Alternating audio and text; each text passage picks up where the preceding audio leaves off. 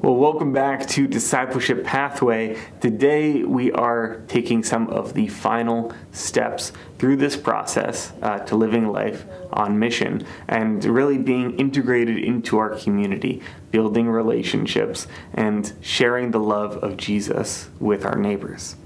Missional communities is what we're talking about today.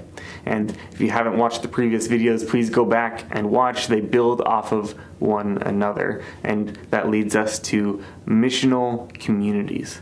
This can be such an ambiguous term, but essentially what it means is we've gotten a group of people together who are meeting on a regular basis, and we have community together. You might be at the point where you are doing a Discovery Bible study. You may be getting together and playing board games twice a month.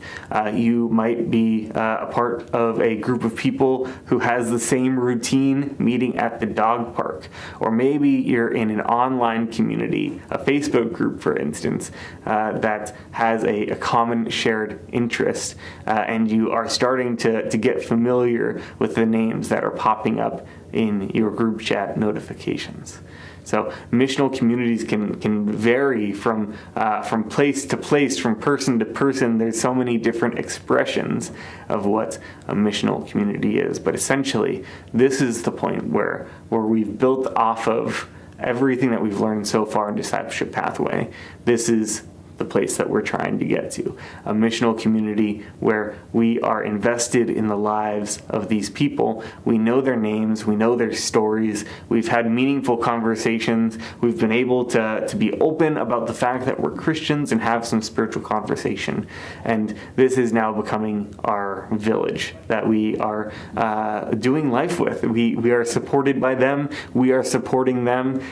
Each and every member of the missional community brings something to the table, again with our blessed rhythms, with serving this community and allowing them to serve us in return.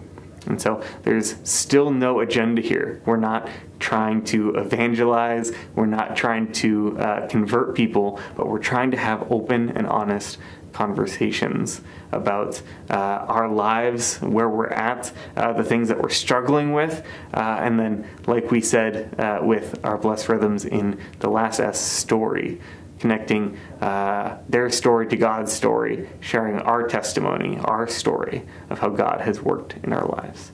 So missional communities can be this really big and ambiguous idea, but it's actually very simple.